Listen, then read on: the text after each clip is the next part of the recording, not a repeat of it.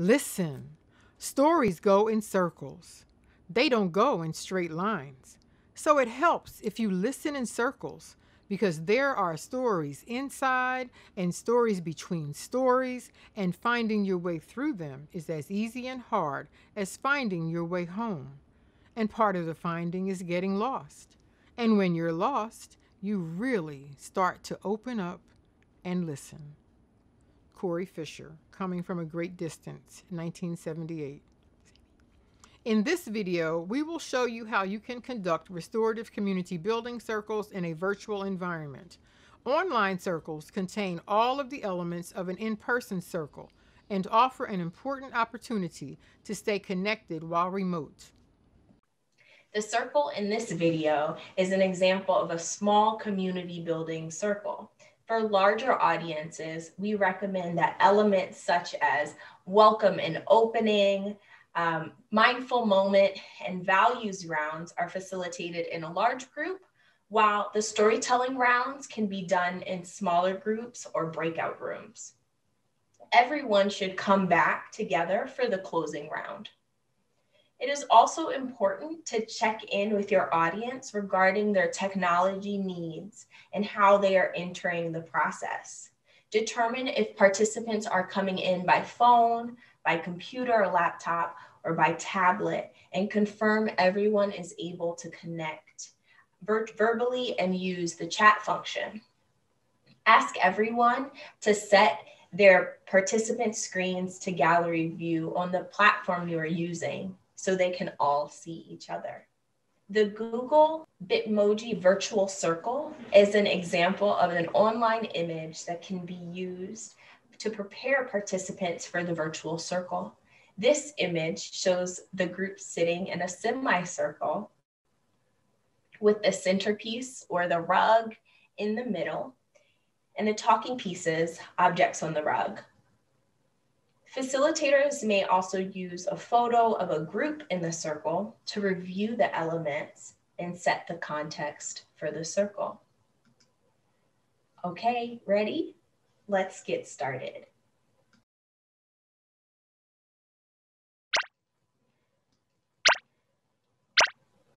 Welcome everyone. Hello. I'd like to welcome you officially to today's community building circle. As we start, I'd like to ask that you keep your video on throughout the circle and turn your screen to gallery view so you can see everybody and not just me or whoever's talking. As a reminder of the circle components, I'd like that to ask everyone to just hold up your talking piece, the talking piece you chose for today's circle. And we all have one. Perfect. All right, great. And so this is what we're going to be using and passing to each other so we can maintain the circle order. And we'll explain how that works later if anybody forgot. We're going to get started today with the welcome and check-in rounds. For the check-in, what I'd like to do is, and we can ask everyone to use the chat, but I'm going to share my screen. And on the screen, there's a thermometer. It's a feelings thermometer. Please write the number of how you feel. Find yourself kind of on the thermometer, and then you can drop the number in the chat of how you're feeling. And I'm kind of like between the 3 and 5 range personally, but let's see where everybody else is. Zaid, you're a 2. That's awesome. Relaxed and happy. Jaya, you're a 4. Me too, girl. And then Christina and Cindy are at a 3. Perfect.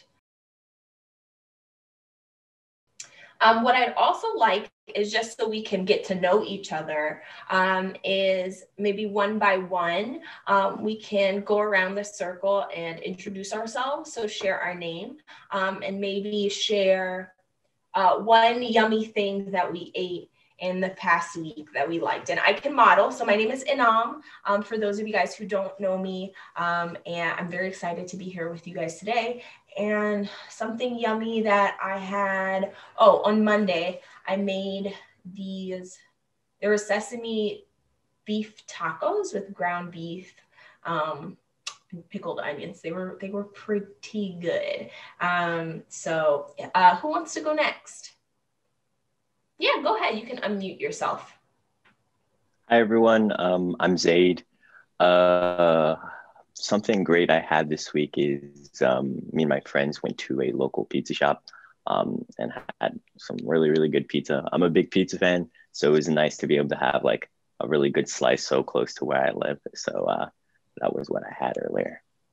Thanks, Zaid. Yeah, go ahead. Hi, my name is Jaya, and something I ate yummy. Yesterday I had hook and rail.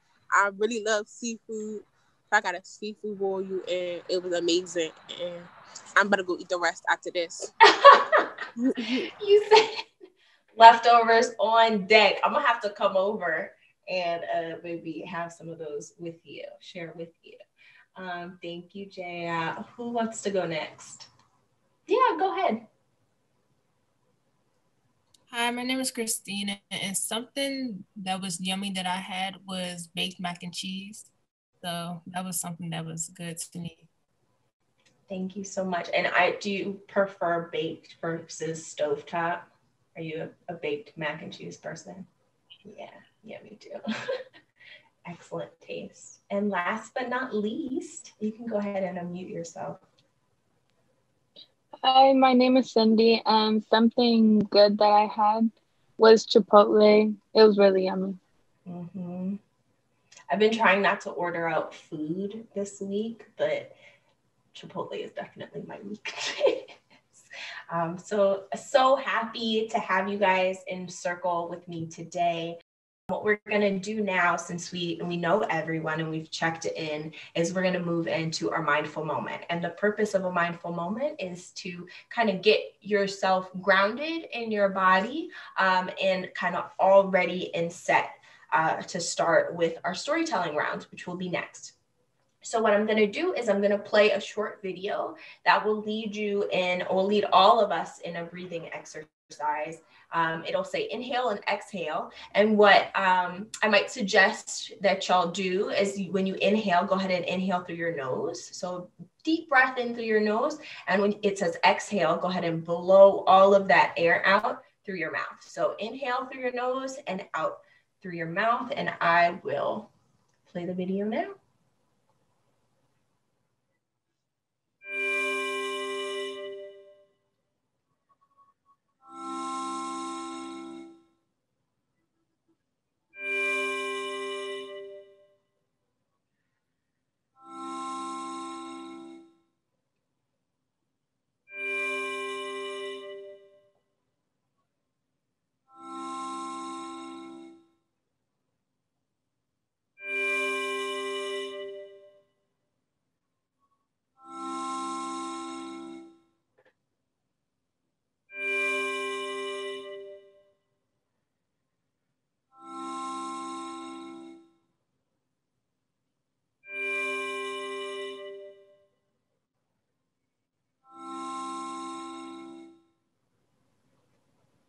Awesome.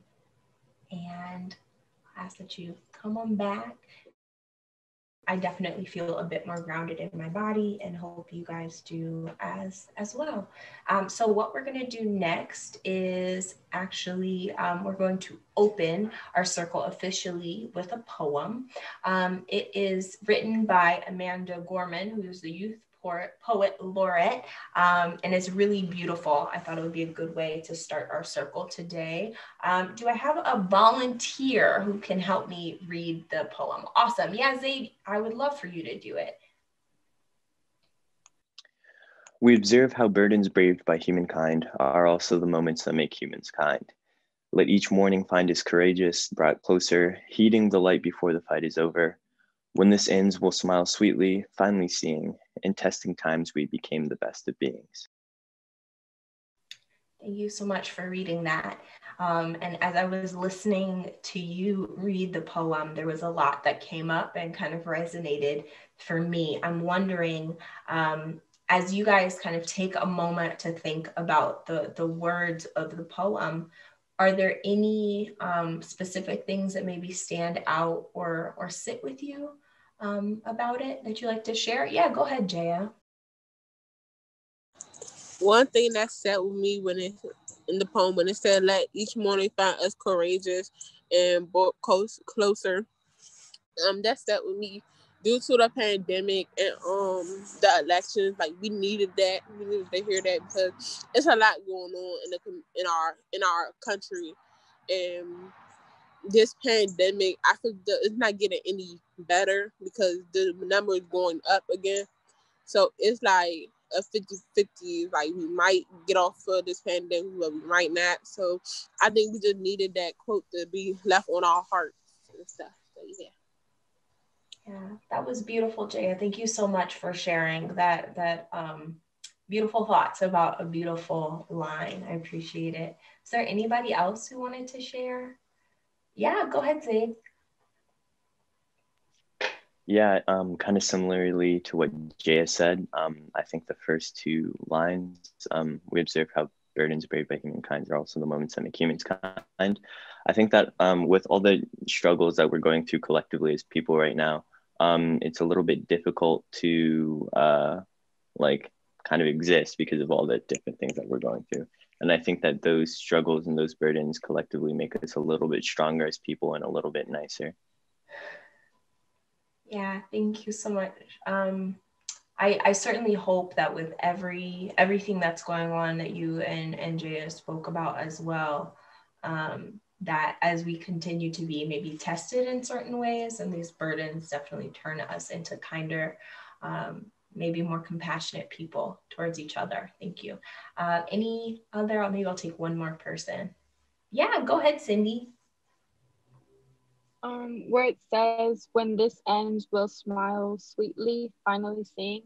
It just reminds me of like at the end of everything, like it will finally be over and we'll be good and everything is gonna be fine. I certainly hope so. And it's a wonderful, I think, wish and kind of prayer for the future that, you know, at the end of a hard time, whether that be individually, maybe personally, or like for family or community or country or the world we're currently going through, we'll be able to find smiles, you know, at the end of them. So I appreciate you guys sharing. I also appreciate your reflections on a beautiful poem. So what we're going to do next is we're going to move on to our values round. And during that time, we're actually going to consider what are the values that we feel are really important to bring into this space with us, and guide our discussions in the circle. So what I'm going to ask you to do is grab a piece of paper, a Post-it note. If you don't have something to write on, that's okay. You can write it in the chat. What we're going to do is we are going to pick a value that is important to us, that we want to bring with us, and we're going to share it out. And those are going to be the values that we're going to uphold while we're here.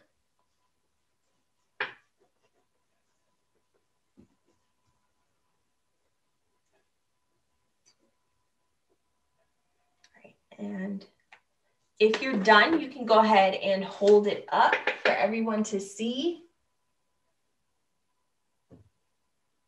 Awesome. I see honesty. Jaya said respect in the chat, determination from Cindy, and I wrote empathy.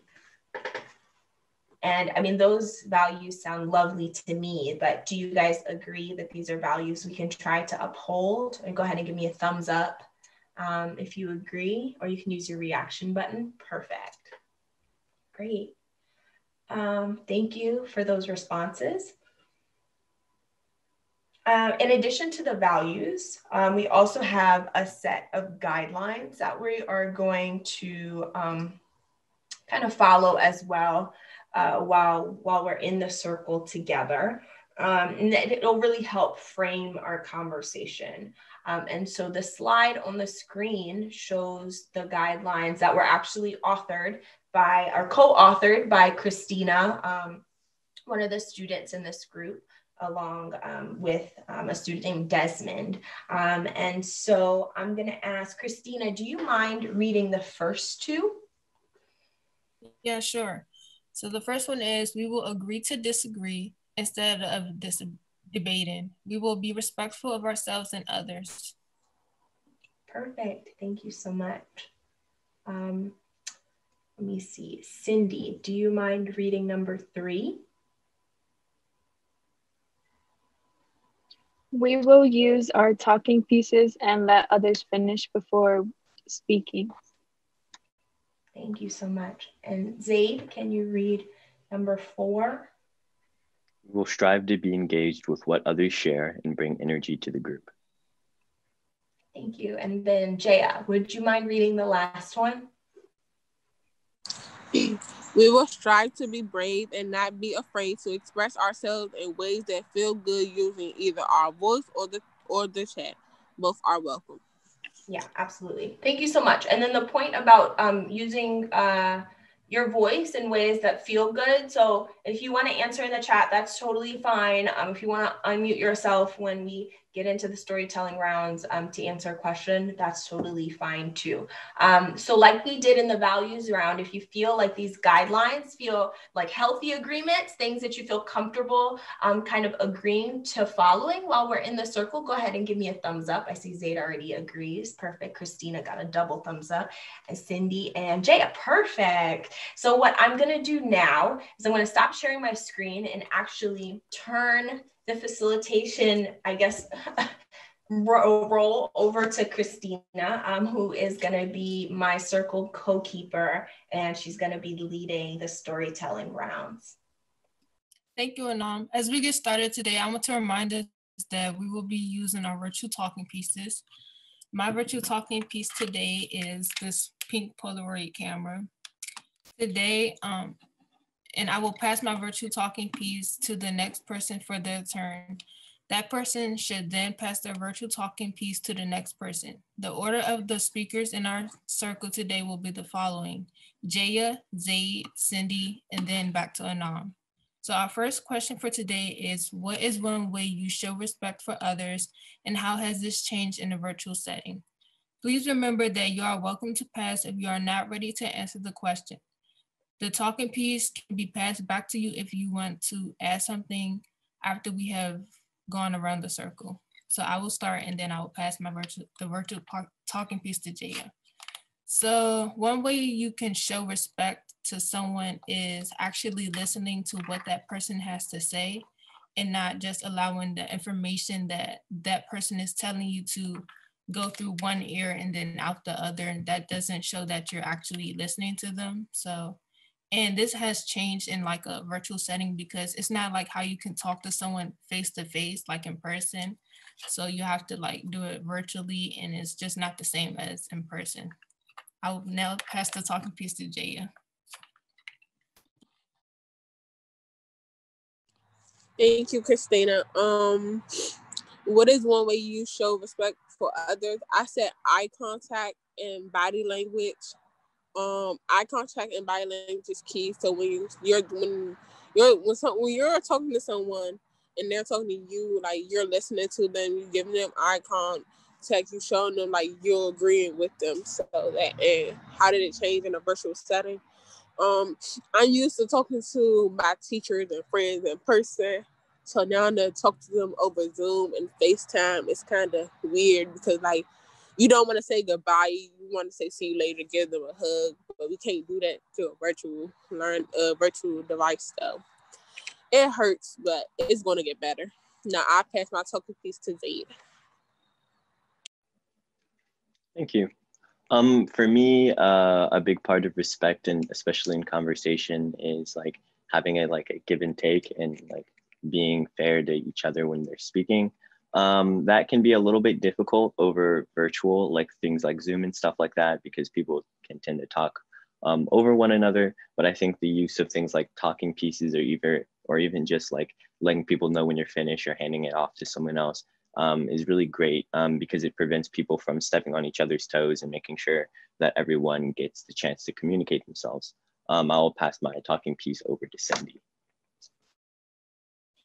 One way I show respect to others is help them out if they're struggling with anything because they might need it. And that has changed through virtually because I can't tell if they need help, so it's harder to tell. And yeah, and I will pass my talking piece to Eno. Thank you so much, Cindy. One way that I try to show respect for others is being as present as possible, which some of you guys have spoken to. The way that that has changed virtually is I recognize that my capacity to be present has changed sometimes, like just sitting in front of Zoom and a computer, like you get really fatigued, and sometimes it is hard to like really show that you're listening all of the times. And so part of that being transparent and honest is like communicating that as well, and like rescheduling if I need to, and all of that, but just trying to be as honest as possible about where I'm at. Christina, back to you. Thank you. And thank you for your responses to our first question. Our second question is the following. How can you tell when someone is showing respect for you, and how has this changed in a virtual setting? So I believe how you can tell when someone is actually listening or showing respect to you is when they're actually listening and they're not just getting distracted by the things that are around them, and they're actually taking in the information that is being received or given to that person. And it's changed in like a virtual setting because you don't know if that person is actually listening, because like on Zoom or a virtual setting, you can actually turn off your camera and turn off your mic. So you wouldn't really know if that person is actually listening to you.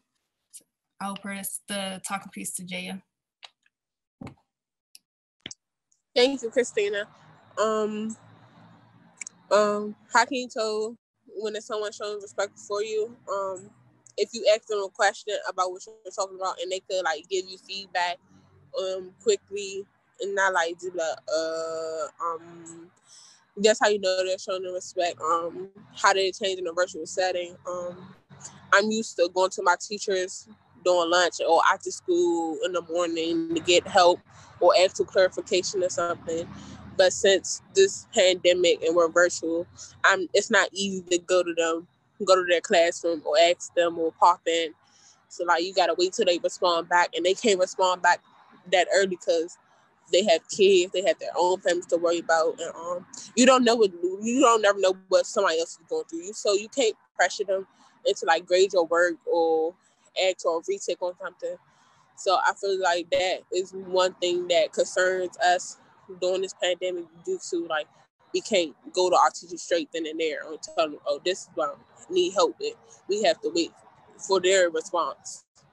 So yeah, I'll pass my topic piece to Zaid. Thank you. For me, I think one way I can tell is through the like responses that people give.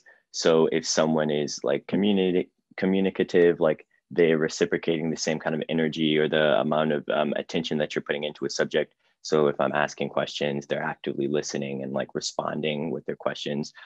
This actually really, I don't think it's changed very much through virtual, because if I pose a question on a Zoom and someone else is responding, or they're not giving like one word answers or kind of like dismissive things, then it shows that they're actively listening and responding in the conversation. I'll now pass my talking piece to Cindy. One way I know someone showing respect to me is when like they don't leave me hanging and talking to myself. They're actually paying attention, and that has changed virtually because I don't know if like they're getting distracted or if they're actually listening because you can't really tell. Because sometimes they have their camera on and sometimes they don't. But yeah, and now I will pass my talking piece to Eno. Thank you so much, Cindy. And I am like resonating with everything that you guys are saying. I think for me, the way I can tell if someone is showing respect to me is through how much I think that they care, or like how much care maybe I can see in terms of their response. Like Cindy and Jaya were both saying, in a virtual setting, sometimes like you can't read it in the same way. Maybe somebody being late or, being a little bit distant could be because there was like a family thing going on, or they have personal stuff, or it could be because they don't care.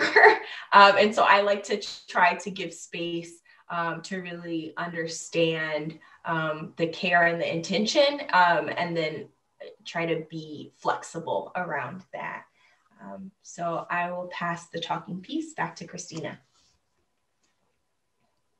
Thank you, and thank you for all of your responses to our second question. We have had a meaningful conversation about respect, and I hope we continue to consider how respect shows up in our lives. As we finish our storytelling rounds, I would like to check in with how everyone is feeling as we check out for the circle. Please share 1 or 2 words that describe how you are feeling about the circle today.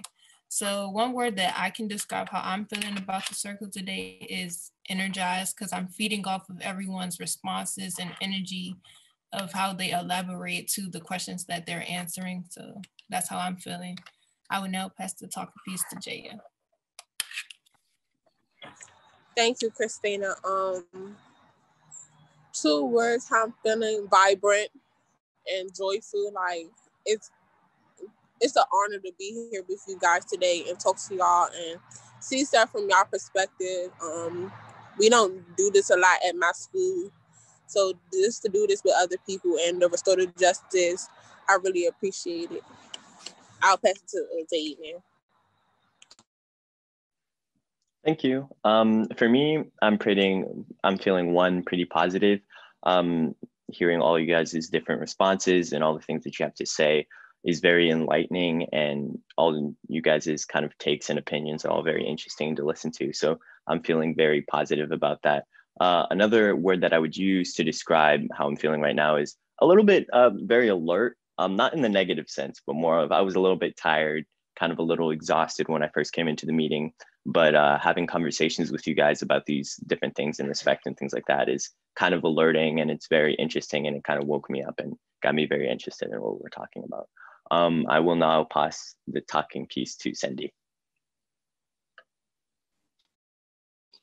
2 words to describe how I'm feeling about the circle is happy and cared for, because I feel like we talked about a lot of stuff, and like our feelings, and like the poem we read before, like it was interesting and all that. Yeah. And I will now pass my talking piece to Ina. Thanks, Cindy. I feel clear. Like Zay, I was feeling a little bit, it's just been a crazy week. And so coming and being in circle with you guys have given me some clarity. And for that, I am grateful. And so I'm feeling grateful as well, both in terms of like being able to share with you guys, but also being able to listen to all of your great thoughts and ideas. Was really awesome. So thanks everyone for that. And I will hand the talking piece back to Christina. Thank you. I would like to close our circle today with a final mindful moment and a quote. Please close your eyes and take 3 deep breaths in and out.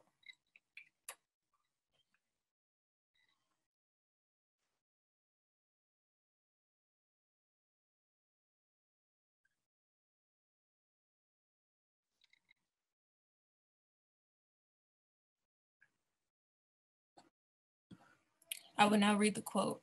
Respect people who find time for you in their busy schedule, but love people who never look at their schedule when you need them. Thanks for participating in the circle today, and have a great day. Awesome. Thank you all so much for being in the circle, like Christina said. And I hope that this video has been a helpful demonstration of a community building circle. The community building circle model can be adapted to the needs of your group, including the check-in, the mindful moments, and the questions used in the storytelling rounds. For more information on and additional resources on virtual community building circles and the other restorative justice tools we use, please visit restorativedc.org. Thank you again.